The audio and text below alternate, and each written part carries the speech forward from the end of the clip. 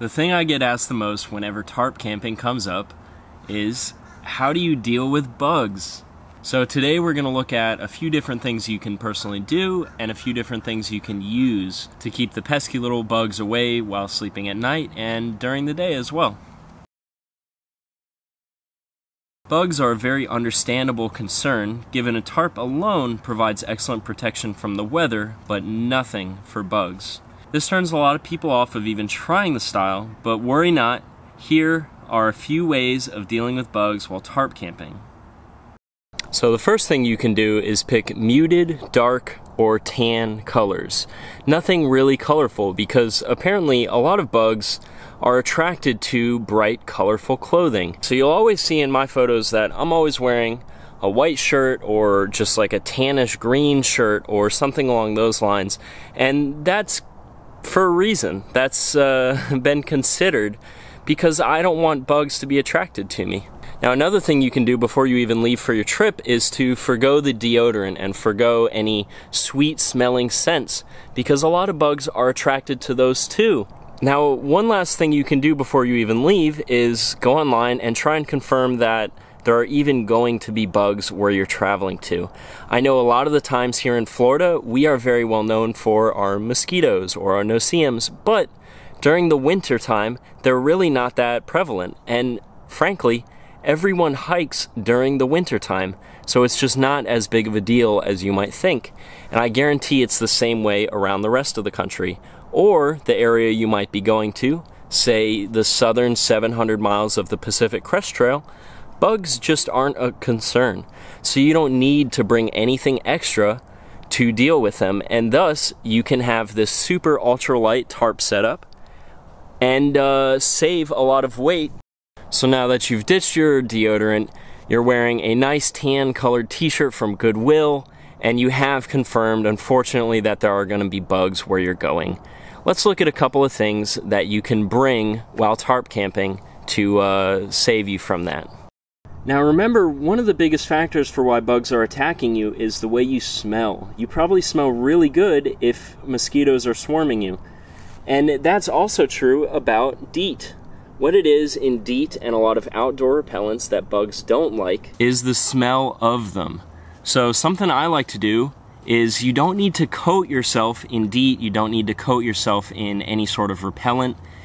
I just take a bandana and put a couple little squirts of my bug spray on it, and without having that really touch my skin, I'll tie that around my arm, or you could even tie it around your forehead.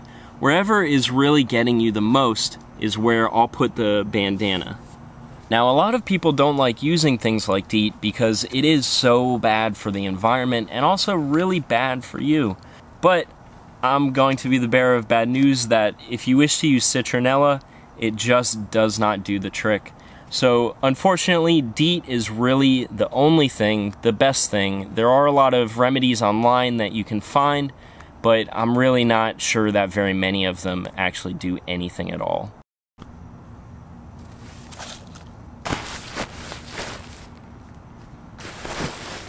So when you're inside of a bivvy, you actually have like this protective shell all around you that will keep bugs off of you and just repel everything. It not just repels bugs though, it also keeps a little bit of splash if it's a really, really heavy rain and you're getting some splashing on the sides of your tarp, like just down here, then your sleeping bag won't get wet at all as well. So the bivvy is a really popular choice, and it's really what most people are going to use. On top of all that, it adds about 5 degrees of warmth to your sleep system. So it's a really nice thing, but for me, the bivvy weighs too much, and if I'm adding on an extra 6, 7, or 8 ounces, I might as well just go with a 10. So here are a couple more options that will save some weight over the bivvy.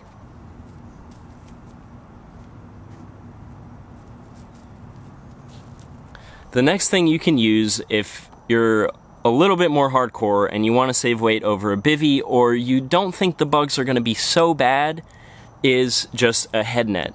And it'll provide a lot of security if you don't think there's going to be bugs, but you just want to be sure. This is just 1 ounce here, and you just put it over your head like so.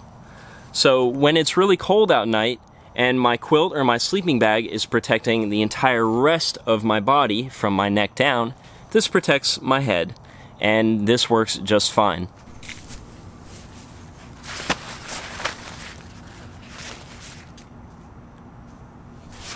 Now I know all of you were asking yourself, what's up with the umbrella? And this is actually my favorite system to combat bugs. And this is something that was innovated by Lint. He's a triple crowner among many other trails. This is something that, to my knowledge, he innovated, created, and used on a lot of those hikes. And I made one a long time ago and absolutely loved it. It's got the funny name of an umbrella condom. Now, if you're better at sewing than I am, this is something that's very easy to make. I just borrowed a friend's sewing machine and basically sandwiched together 2 large rectangles worth of no-seam mesh. So a really tightly woven mesh. And now you'll see why it's called an umbrella condom. I take the mesh, I put my umbrella inside of it, and I open up my umbrella. The greatest part about this system is that it doesn't weigh very much. Mine weighs about 4 ounces, which is about half the weight of a bivvy. So if your tarp weighs 7 ounces and your bug netting weighs another 4, and you're already going to be carrying an umbrella, which many hikers do on the Pacific Crest Trail or the Appalachian Trail or the Florida Trail, then this is an incredible option, and it is something I personally used for a very long time. So while underneath this thing, I now have a ton of room that I can eat in, that I can live in and be happy in, and everything below me down at this end should be covered by my sleeping bag. So at half the weight of a bivvy, and also giving me much more space inside than a bivvy, this is my option, and this is my go-to when heading into bug country.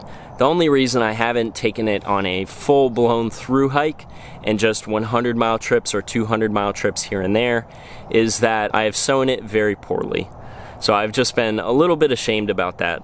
But it wouldn't take much to make it a lot better, and possibly even make it lighter in the process as well. So now you know there's a lot of different ways you can deal with bugs when tarp camping. But the best part of this is you don't have to carry any of it if there aren't any bugs out.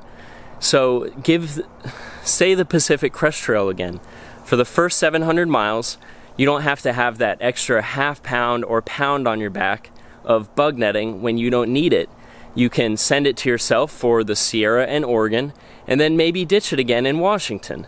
And there are a lot of trails where this is the same story, or shorter trails that you might do where you don't need any of this for the entire duration. And ultimately saving a ton of weight going with a tarp versus a tent, and also having a more interesting experience while you're at it.